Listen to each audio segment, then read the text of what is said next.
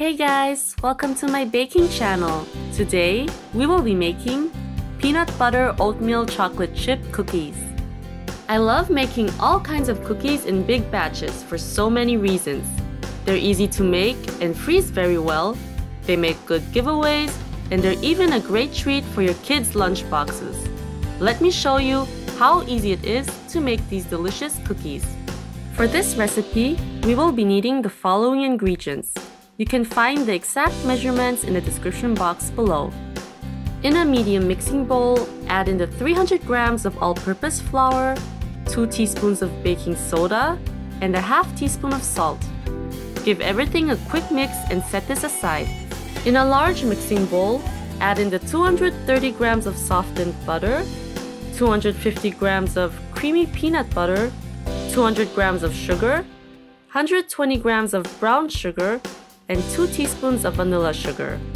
You could also just use vanilla extract instead. Beat this on medium-high speed until everything is well combined. Make sure to scrape the sides of your bowl if needed. Now add in the 2 eggs and continue beating this until they're well incorporated. Look how smooth and creamy the mixture is. This is the consistency we are looking for.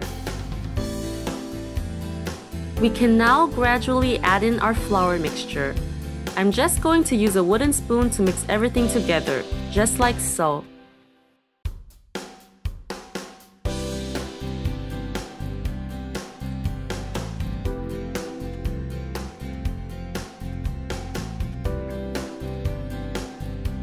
Lastly, we can add in the 100 grams of rolled oats and 380 grams of semi-sweet and milk chocolate chips. You could also just use semi-sweet chocolate instead, but I love combining milk chocolate and semi-sweet chocolate chips together for this recipe.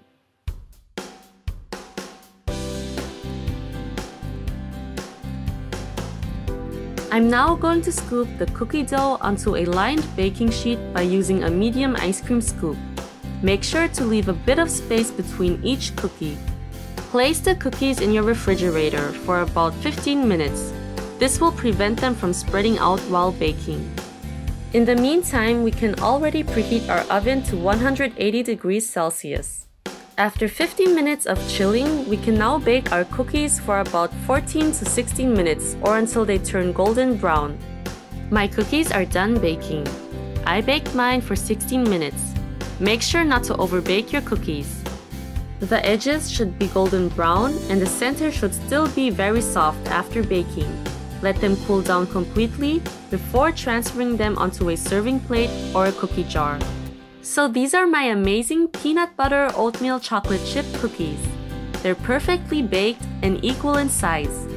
I love that they're thick, chewy, and the combination of the flavors are just so good. These are also a big hit at bake sales. You must give this recipe a try. I hope you enjoyed my video today. Make sure to subscribe to my channel for more yummy recipes. Take care and see you next time. Bye!